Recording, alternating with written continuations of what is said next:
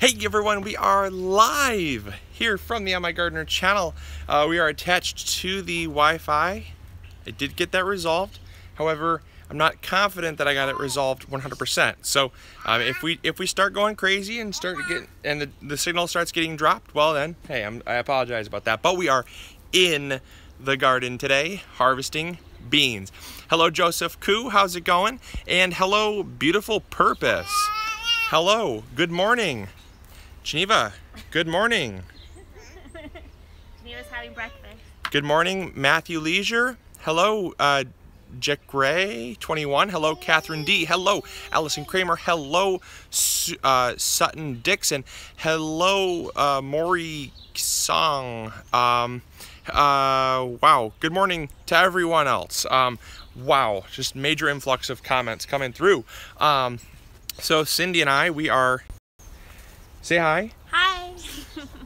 We got some yellow beans to harvest for. It's exciting. You want to see what we have so far? Speak up, because it's got the reverse camera. They can hear me more than they can hear you.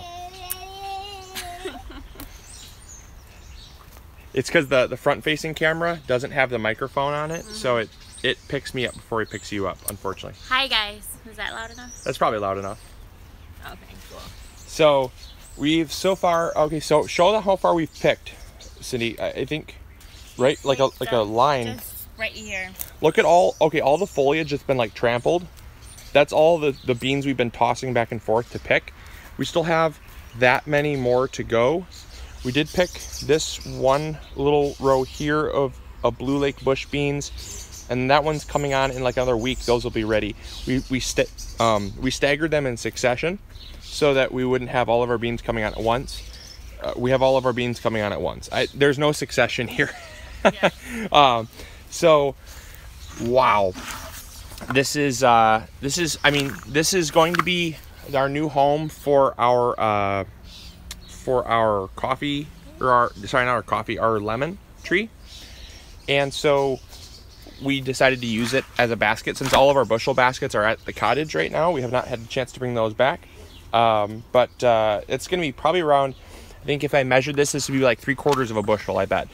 So right now we're doing pretty good, about a quarter full, or maybe a little more than that, maybe a third full. So, but the beans are just loaded. Look, come bring them close to this one. Pull that back, pull that back. Holy smokes, yeah, absolutely. We got 110 people. Say hello to 110 people. Hello, 110 people, plus counting. Yeah, 111 now. So where are we, on YouTube or Facebook? We're on YouTube. YouTube. We're into some green beans. So we planted a lot of yellow. A lot of these were yellow, and now a lot of these are green. Because green, the Blue Lake bush beans just outproduce everything else, like 3 to 1. So if you're going for production, it's one of those things that the Blue Lake bush bean is what we plant. But we also have in here, we have mixed beans. So we have strike bush beans, we have contender bush beans, Blue Lake bush beans. We have the yellow wax bean, obviously. But then we also have somewhere in here, I'm not even sure where, somewhere in here we have a couple black Valentine beans, because those produce really well in hot weather that none of the other beans really do. And the black Valentine is very heat tolerant, but I'm not sure where it is, because all the beans look the same. So the only way you can tell is when you harvest the pods, but there's not even really a large difference in the pods. It's just in the production of them. But I know they're in here somewhere. It's kind of like a Where's Waldo. So you're still picking yellow. Yes, I'm still gonna leave some two sides off. Yeah, that's fine. There's still a lot more beans, even a lot on here that are just barely forming. But there's some more yellow there. It's kind of hard to do this with one hand. Our freezer's already filled with beans too. There we go. Adam Werwood asks, can you show the density of how you planted your seeds? Kind of. Now that they're fully grown, it's a little bit difficult, but I think the best example is over here. So we planted, hold on. What are you doing? Sit down in your seat. I'll sit her, don't worry. She's like climbing out. So we have our, oh, I actually missed a couple. So we have our, wow, I missed a lot here. I probably missed this whole plant. So we have our bean plants here spaced apart about every 3 inches. So there's 3-inch spacing, about 3-inch spacing, about 2.5, maybe 3-inch or so. So yeah, it's about 3-inch spacing between each plant, and yeah, and they just do really well. They do get really crowded. So if you're someone that does not like crowded plants, definitely this method will not agree with you. But if you like production, the beans produce very well, even at 3-inch spacing. So look at this. Oh my gosh. That's from one plant. 1 second. Can't do this one-handed. It's very difficult.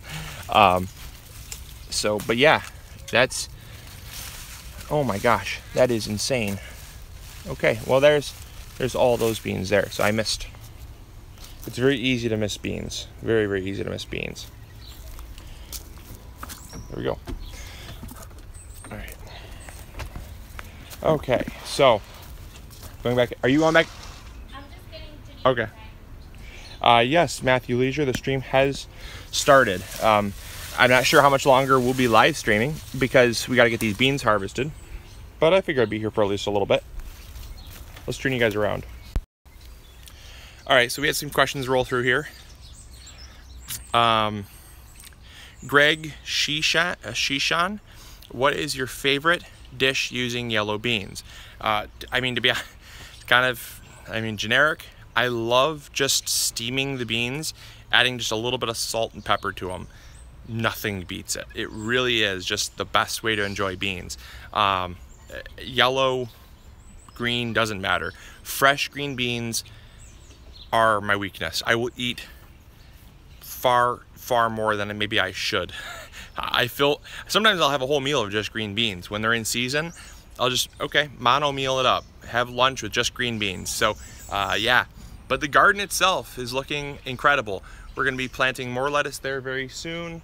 And then back there, we'll be planting a fall garden of more beets and carrots. So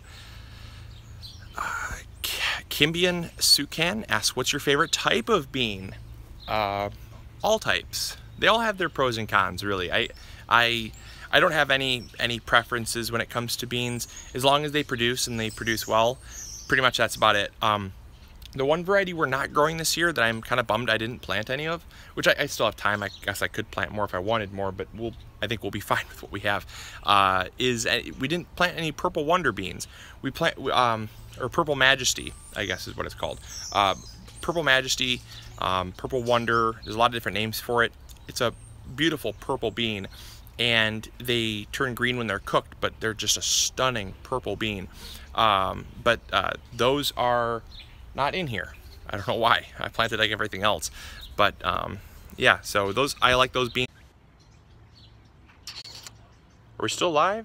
I don't know. It says very bad connection. I have full connection.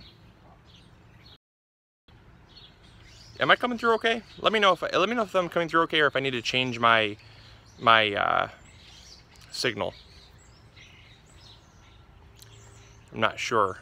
It's saying I have very bad connection, but I have 5 bars of Wi-Fi. Again, this is what happened last time. I don't know what's going on. Do I have good connection? Yes, no, yes, no. Let me know if I'm coming through okay, because I want to make sure that I'm not I want to make sure that I'm not you know, getting all glitchy on me. So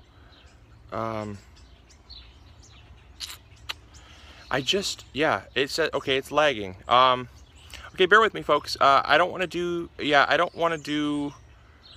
end the live stream because I still want to answer some people's questions, but I want to understand what's going on. Like, I have full Wi-Fi. I'm literally, the Wi-Fi connector's right. All right, we're back. Hopefully we're back. Are we good? Let me know if we're good. I don't know. I had to just completely go right to our original Wi-Fi. I'm gonna call the company and just I don't know. It's frustrating because I love doing live streams, but they really ruin it by not selling us a good quality product. I don't know. I mean, Cindy, that thing cost 140 bucks. I'm literally standing 3 feet from it. How is the connection that bad? It baffles. So we're back. We're back. We're back, folks. I don't know. Hey. Oh, no, you're good. You're good. No, you're fine. We're live streaming, but don't worry about it. Don't worry about it. We're talking to our neighbor. Don't worry. You're not on YouTube, I promise. She's a recipient of our vegetables, though. So someday we'll see if she wants to come on, but as of right now, she's a sweet neighbor. Yeah, so we are we're still gonna pick beans. If you guys have any more questions, let us know. I guess this is working fine. Everyone's saying that the connection's fine now. I'm not on the extender. I'm actually on the regular Wi-Fi. So so ask away, folks. Ask away. And I do apologize.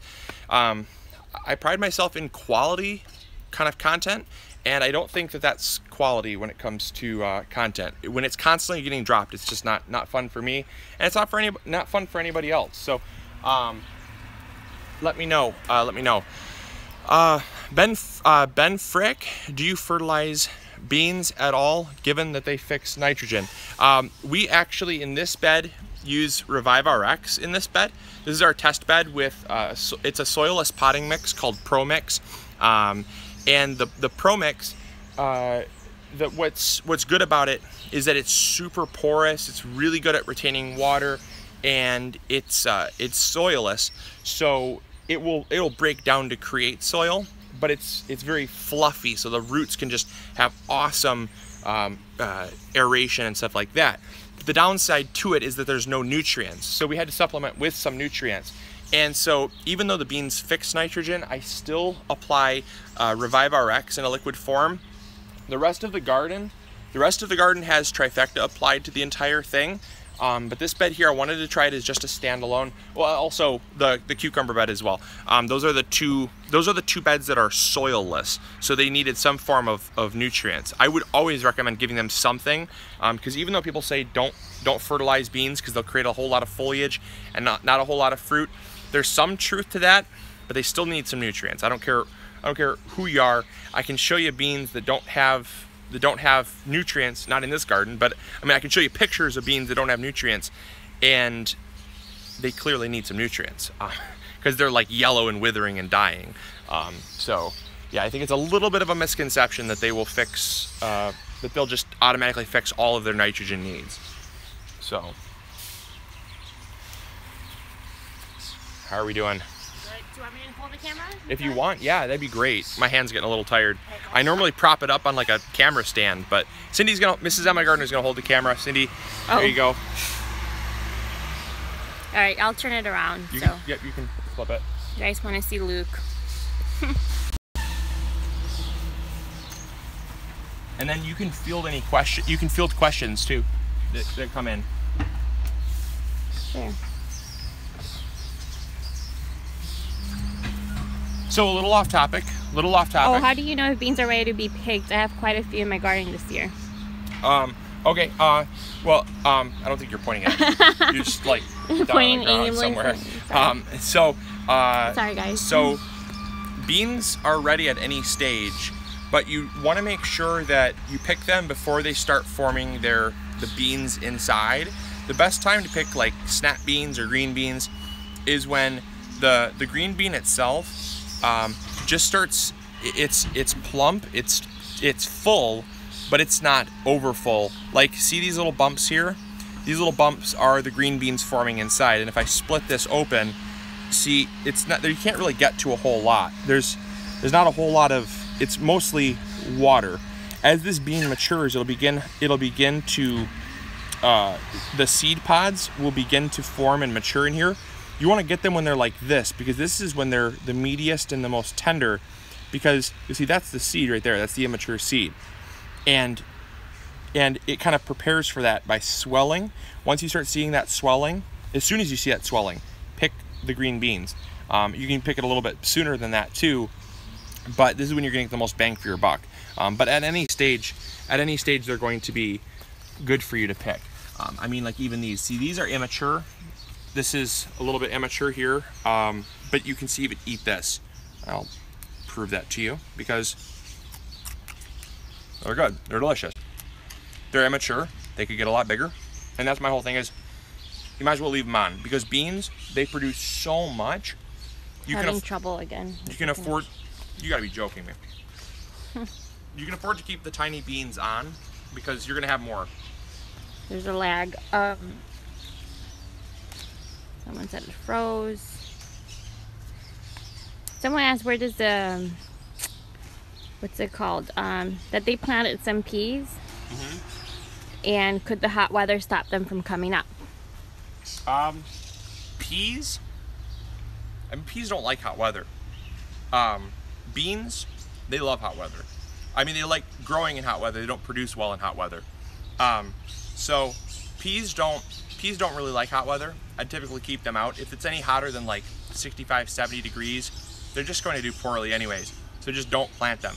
But I don't think they would not sprout if it was too warm.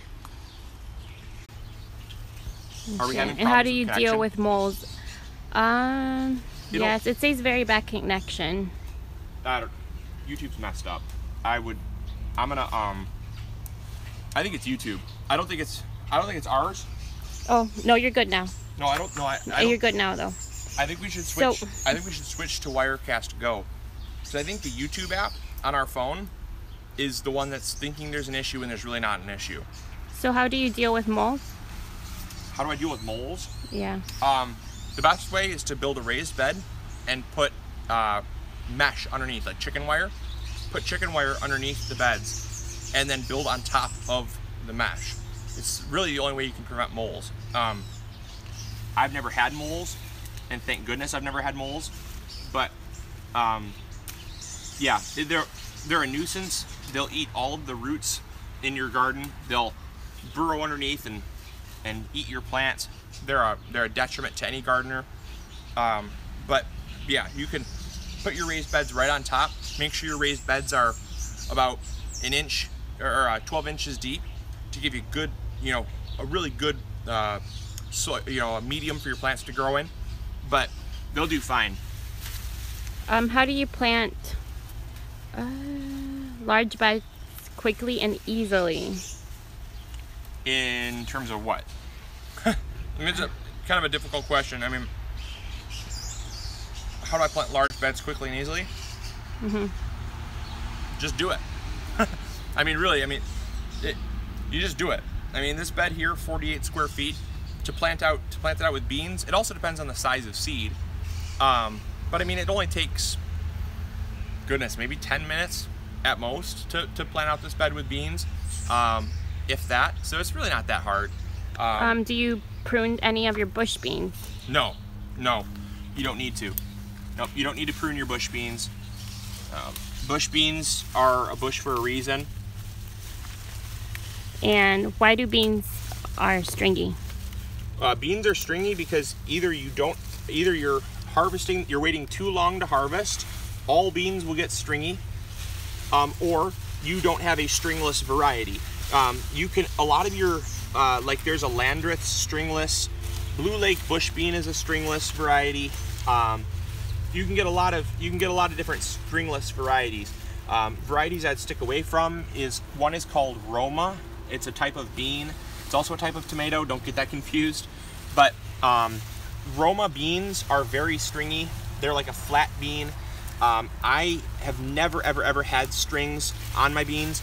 It's all in how you harvest them, when you harvest them, things like that. So. And Kathy asked, when's a good time to plant for fall? I guess that varies in your location, what you're trying to grow. You have to look to maturity date and your zone, really. Ooh, Cindy, you're getting good. I know, I am the MIgardener. I guarantee you all they're seeing is something they probably don't want to see. Well, I was showing the beans. No, I mean, I don't think they need a knee shot. My knees are scuffed up as it is. No, but yeah, no, I mean, it really varies on what they want to grow. What's the matter? No, I'm just trying to see some questions. Oh, okay. Where do your seeds you sell come from? The seeds we sell come from a seed broker that deals with local and small seed farmers. So, I mean, they come from all over the place. There's hundreds of seed farmers that sell to a seed broker. It makes it just easier for us to shop around. We don't go right to the seed farmers because they don't sell to. That's too big. They don't. Yeah, I mean it's gonna be fine. Oops. But they don't sell. The seed farmers don't sell to individuals like us because it's not their market. They don't sell. They don't look for guys like us and say, hey, I have tomato seeds to sell, or I have bean seeds to sell. They look for seed brokers who then work with people like us, because that way seed companies can go there and find all the varieties they need. So yeah, so all around. I mean, we get our seeds from all around, but they are all family-owned companies. Honey, is this a bean? Is this maybe the Valentine bush yeah, no, thing? this bean's having some issues here. Okay. This is a really common. A lot of times people will see this happen to their beans. Right here, you'll see your bean leaves get really spindly and odd shaped. This is actually right here. This is actually just a deformity that happens with the bean. It's not a disease. It won't spread. It's not an issue.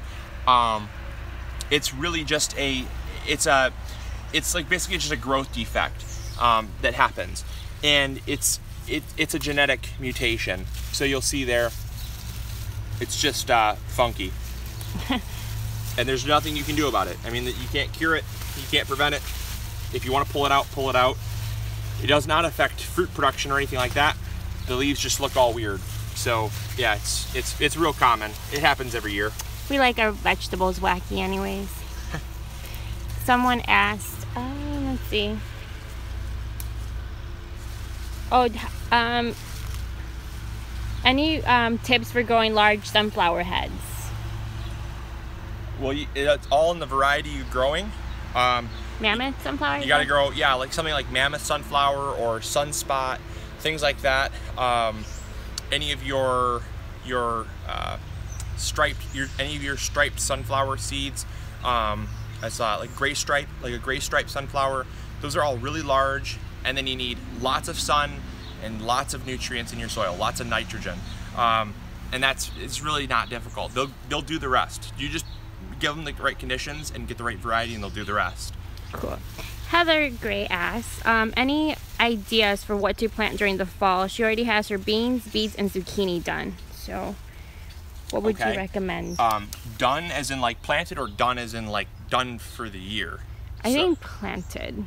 Like she already, like it's done. Like, well, because like you can plant beans, or you can plant beets for the fall season. So like done as in planted, great if you planted them. If they're done as in done for the season, plant more. They're finished for the year. Okay, that's what I thought you meant.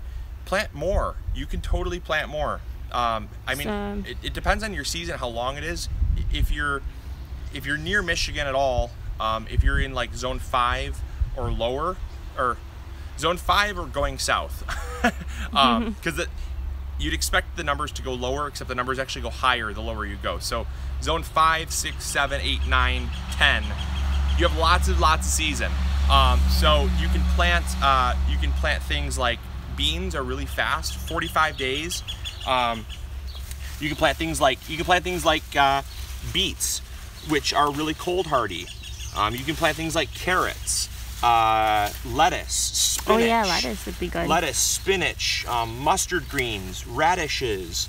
My goodness, I mean, there's so many. That's why, folks, it's really hard for me to answer specifically when someone says, what should I plant for a fall garden? It's like, well, what do you like eating? Because, I mean, with the exception of a few things, I mean, with the exception of peppers and tomatoes, awesome. With the exception of like peppers and tomatoes and maybe potatoes, you can literally grow like anything else you want. I mean, what do you like to eat? That's the thing. And if you like to eat it, plant it out. Plain and simple. Or if you just want to try something new, you don't know if you're gonna like it, you can always do that too. But lettuce is good. Spinach. Someone in Ohio asked, sorry for not saying your name. Oh look, Angie's Pantry asked, is it too late for her to plant rattlesnake beans for this year? She's in Michigan. Probably, right? Rattlesnake, that's beans. a pole bean. Pole beans are a little bit longer maturing.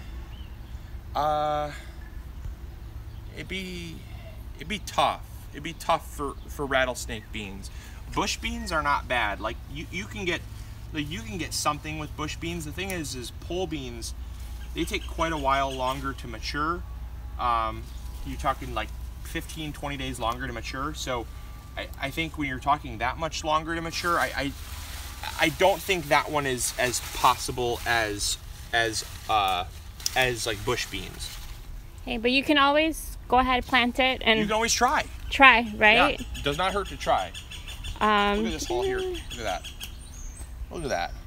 And also, someone asked, how do you know it's ready when it's when the sunflower seeds are ready to get harvested? That's kind of a tough question to answer, like without one in front of me. Yeah. I mean, when the sunflower seeds are ready to be harvested is when you can see the sunflower seeds. Yes. Like the seeds will hold on to the sunflower head itself, and the flowers will fall away, exposing the seeds underneath. And then when you can see the seeds hardening up, like they'll look very immature for a while, maybe like a month or 2 months. After they mature, after they mature, after the seeds mature, they're gonna harden up, and they'll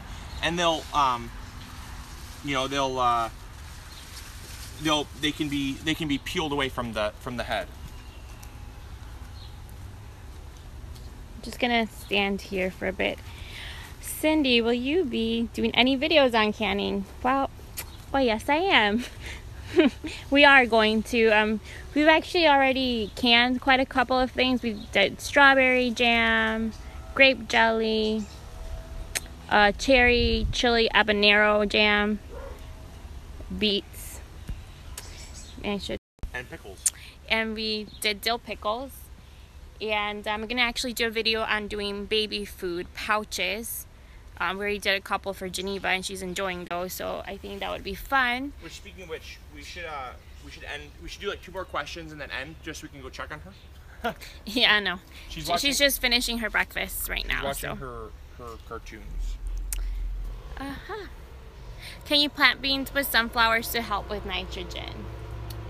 Very common misconception. Common misconception. I know they can't see that. You can't.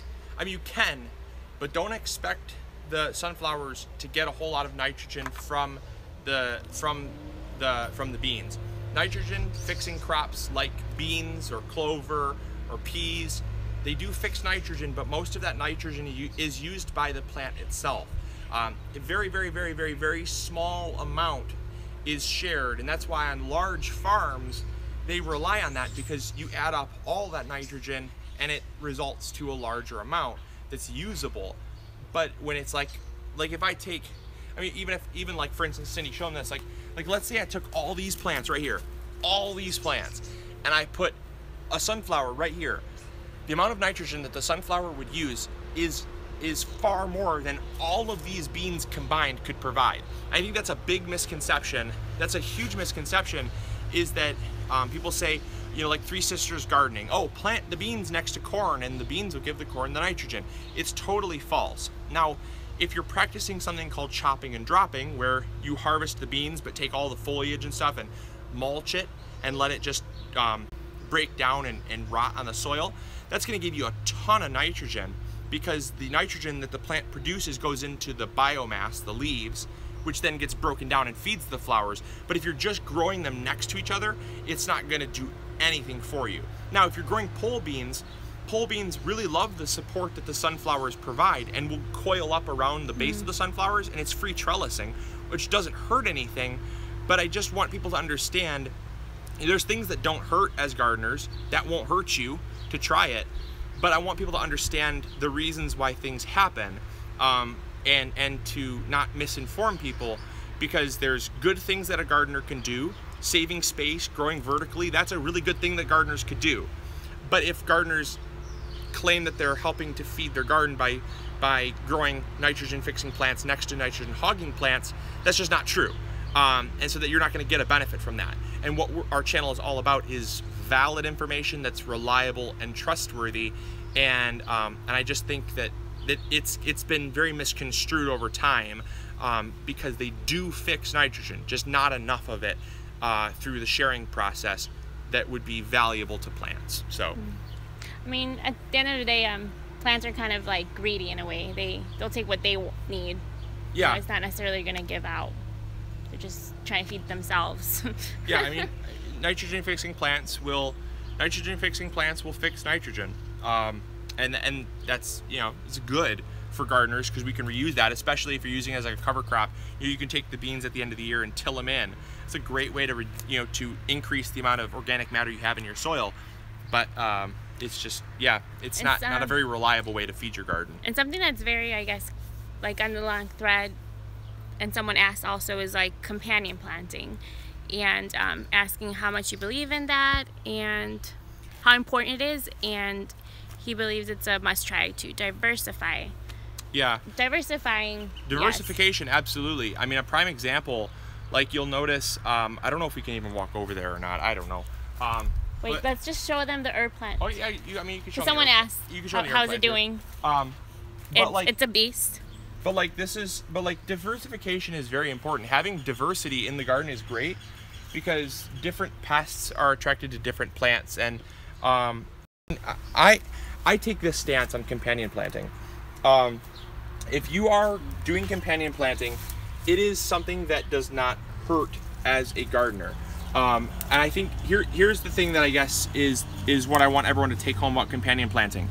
Everyone always wants me to do videos on companion planting. The reason why I don't do videos on companion planting is because I personally and firmly believe that there is not a strong connection to plants that like being by each other. I think plants in their natural habitat will grow next to other plants.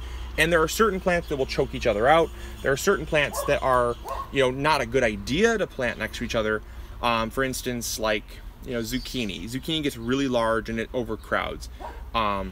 Cucumbers, they vine, they overcrowd. But one of the big issues with companion planting is that oftentimes people assume like, oh, they say not to plant onions next to beans, and I'm like, why? There's no evidence to prove that this is a bad relationship.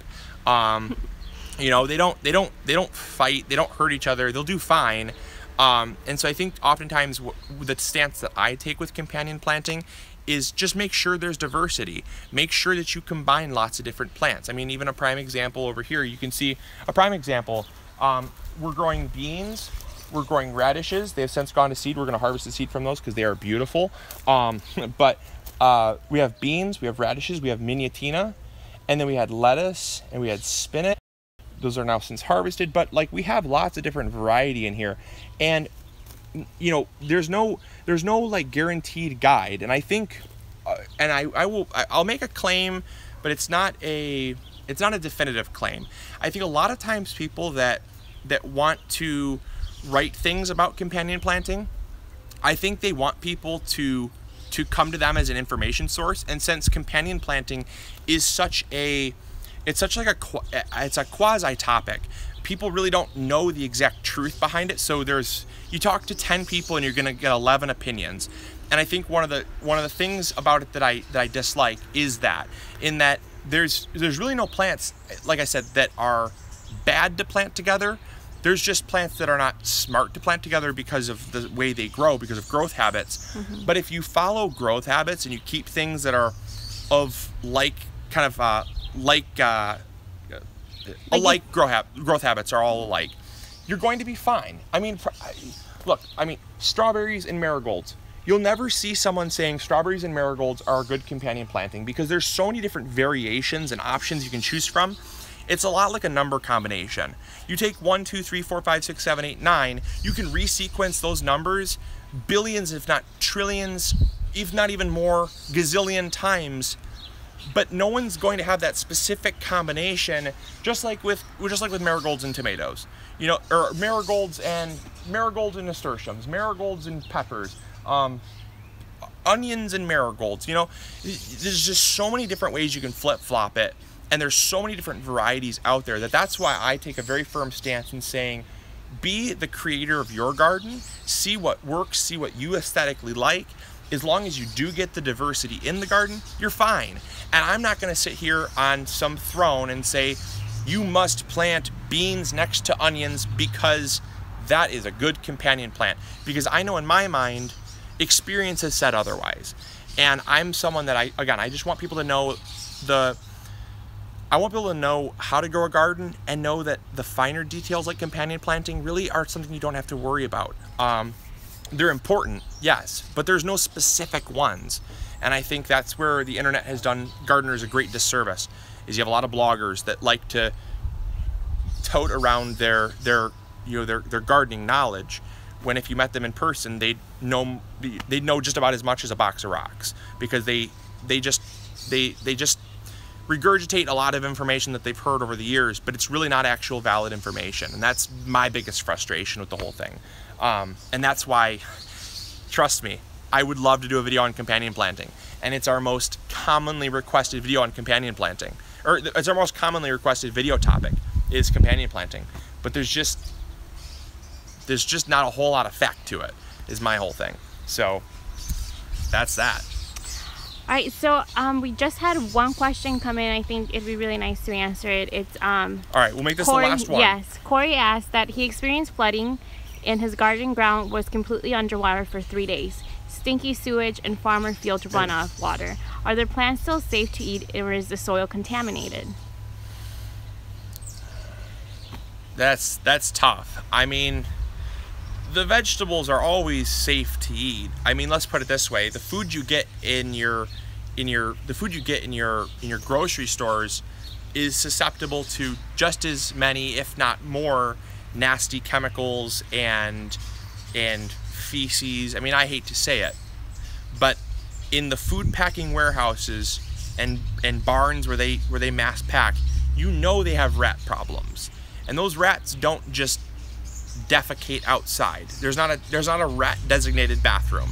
So there's rat poop everywhere in grocery stores. There's cleaning chemicals coming in contact with your food. There's pesticides, there's herbicides, there's fungicides. They also spray waste on your on plants that are commercially grown. They'll take liquid waste from cattle and pig feeds. They'll take it in a big pool, right, in a massive waste pool, pump it into trucks and spray it on their plant and spray it on their crops. Okay, there are far worse things in the world, and if you're growing your own food, I would still say is 10 to 1 better than something you're going to get in the grocery store. And I can say that pretty confidently. Now, if you live in an area that's reputable for having like high concentrations of heavy metals or like machining or chemical productions, I don't know. I'm not going to get into that. I'm not going to be held liable if you start growing like a third toe, but I think you're still safe. I really do. I think you're still safe, and I think you'll be fine. I think, and the plants also, the plants have a natural way. I think people often really worry about growing crops in soil that's less than ideal. And I think the biggest take home with that is that plants will naturally filter out toxins, just like your body will naturally filter out toxins. The plant does not have any fat in it. And so one of the biggest things that people always say is that chemical buildup in plants.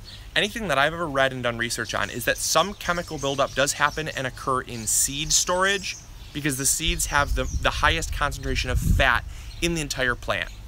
But chemicals are stored in fat. That's why human bodies are really good receptors for chemicals, because the fat in our bodies, or the fat in like cattle or anything that has fat in it, you want to keep them as chemical free as possible, because the chemicals will build up in the fat. But because plants are naturally so fat free, you can grow them in soil that's less than ideal, and they're, even if they take up those chemicals, it's not going to be stored very heavily in a lot of the fruit.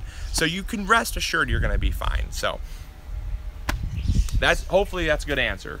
I mean, I'm very confident in that answer. So Alright guys, as a side note, we have to definitely we'll do another live stream. I promise you I will fix the live streaming issue. I think we did pretty good. But as a side note, I just wanted to let everybody know, yesterday was our 2-year anniversary. So yeah, Cindy and I have been married. There's a mosquito. Cindy and I have been married for 2 amazing years now. And a day. So I just wanted to let everybody know that, you'll be seeing a lot more of us. So yeah. we're if we didn't get to your questions, drop them, or stay tuned for the next live stream, because we definitely want to answer your questions, guys. All right. You. Hey, everyone, have a great day, and as always,